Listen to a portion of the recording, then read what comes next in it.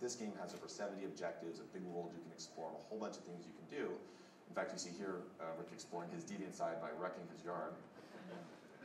And that's kind of my cue to get us to the next demo. So I hope you guys like what you saw with Sims 3.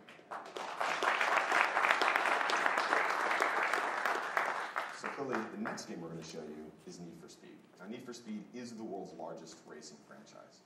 And this game is going to be exciting because it's really going to show you what we can do on this device when pushing the performance. And what you can see here is Rick's favorite car, the Nissan GT-R. What we're going to do first is we're going to customize the look of the car and show you all the different things you can do even before you race. So here we're using the touchscreen to move around through the world. Rick is using the touchscreen to simply drag his fingers up and down and change the color in real time. Right? Really cool. We're going with this bright red so we can see the modifications we made later in the game. The next thing we're going to do is customize performance. So Rick's now just tapping right on the screen and he's changing the spoiler on the back. Let's go with that one. No, that's good. It's kind of a low profile.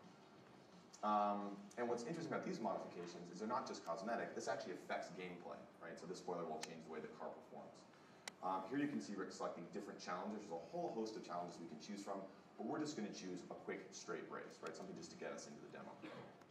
Now what you're going to see next is that red car that we just modified with that new spoiler and that nice red color. Now again, this is all running in real time, in full 3D, on the plugin SDK. And it looks gorgeous. And it's running again at a really, really phenomenal frame rate. Now as Rick's driving, you're going to notice he's using the accelerometer. Right? So he's tilting this thing back and forth. And the reason we use the accelerometer for a game like Need for Speed is because we want to keep this screen clear of any obstruction so that as the action's happening, you're not covering it up with your finger. So let's show you what some of this stuff looks like. Let's push the limit to the palm by hitting our nitro.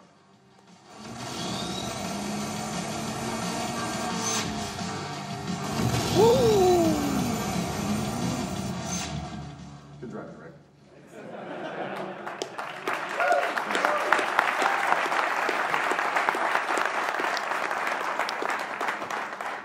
So that's pretty impressive. We hope you like what you see and what you can do with the Palm Pre and really pushing the performance. So Need for Speed, Sims 3, and a whole bunch of other games are available by EA on the store today, and hope you like what you saw. Thanks, everybody.